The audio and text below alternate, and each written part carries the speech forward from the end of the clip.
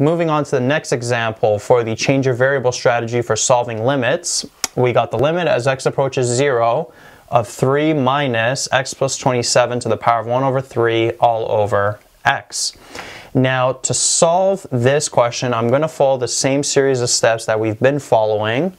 I went over these steps in detail in the overview video, so if you didn't watch those and you didn't watch the previous examples, I'd highly recommend you watch those before going into this example.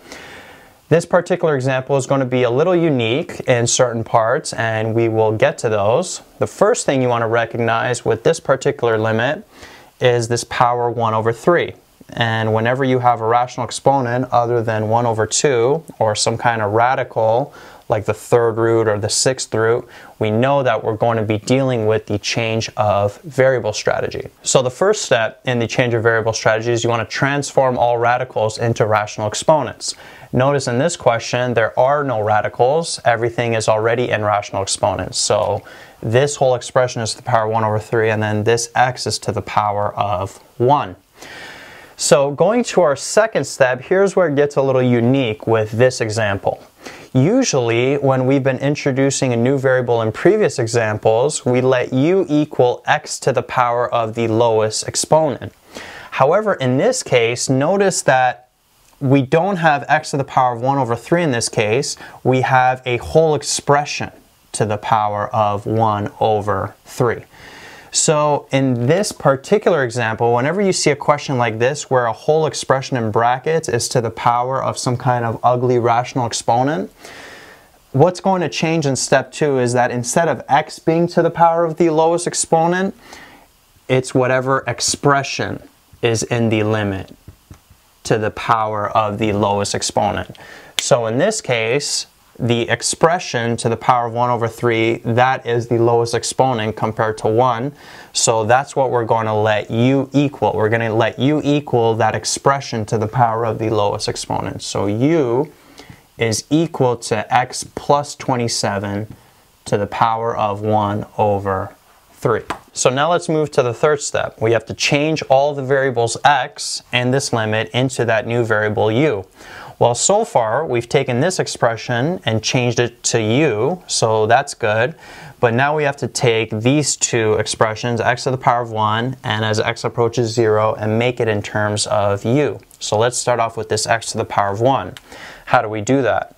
Well, notice with this expression that we wrote here, this x in the bracket is to the power of 1. So if we can maybe somehow isolate for that x to the power of 1, then we'll have an expression in terms of u for that denominator. So let's rewrite this. So we got u equals x to the power of 1 plus 27 to the power of 1 over 3. So to isolate for this x, we got to get rid of this rational exponent 1 over 3. So what we can do is we can take both sides to the power of 3. So what we do to the right side, we have to do to the left side. And now notice how 1 over 3 times 3, that just gives us 1. So we would be left with x plus 27 to the power of 1. We don't have to write that 1, it's just x plus 27. And then this left side stays as u to the power of 3. And now we can bring this 27 over. U to the power of 3 minus 27 equals x to the power of 1. So now notice how we have an expression for this x to the power of 1. So this here is equal to u to the power of 3 minus 27. And the way we did that was we just took that original expression that we introduced in step 2 and isolated for x. And now what's left to do is to get an expression for x approaching 0. So as x approaches 0, we got to get an equivalent expression as u approaches a certain value. Well, what's that value going to be? Well, we can find it with that original expression that we introduced. So u equals x plus 27 to the power of 1 over 3. Well, when x is 0, if we sub in 0 for x, we'd have 0 plus 27, which is just 27 to the power of 1 over 3. And 27 to the power of 1 over 3, the third root of 27, is 3. So x approaching 0, that's equivalent to u approaching 3. And then with that, notice how we've completed step 3. We've taken all the x variables in the original limit, so as x approaches 0, we made an equivalent expression as u approaches 3. X to the power of 1 is the same as u to the power of 3 minus 27. And then this whole expression here, x plus 27 to the power of 1 over 3, is just equal to u. So then making those substitutions, we would get the limit as u goes to 3 of 3 minus u all over u to the power of 3 minus 27. So notice how we now have a brand new limit, all in terms of a new variable u. There are no more x variables, and it's a lot nicer to work with than that original limit that we were given. Now with this new limit, you want to check, can you make a direct substitution? Well, if we sub in 3 for u, we would get 3 to the power of 3, which is 27. 27 minus 27 gives us 0 in the denominator. So we can't do that. But notice how this denominator here, that's a difference of cubes, so we can factor that. So then factoring that denominator, we would get u minus 3 times u squared plus 3u plus 9. And we want to try to get rid of this u minus 3 bracket in the denominator because that's the bracket that's causing the denominator to be 0 when we make that direct substitution.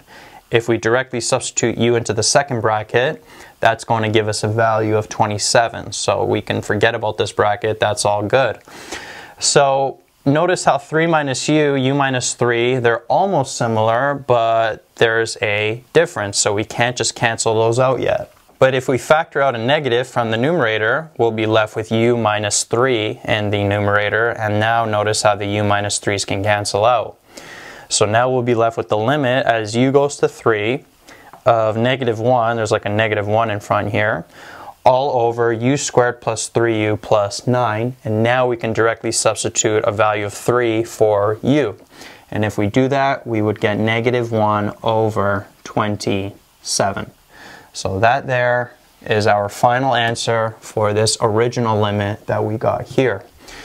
So overall, not too bad. The trickiest part, I wouldn't even say it's that tricky, it's just recognizing that whenever you have an expression to the power of a rational exponent, instead of introducing that new variable as u equals x to the power of the lowest exponent, it's the expression to the power of the lowest exponent. So you let u equal that whole expression, and then you have to isolate for that x there. So then when we did that, we got u to the power of 3 minus 27. So overall, not too bad, just a little bit more algebraic manipulation going on here to get this value x to the power of 1.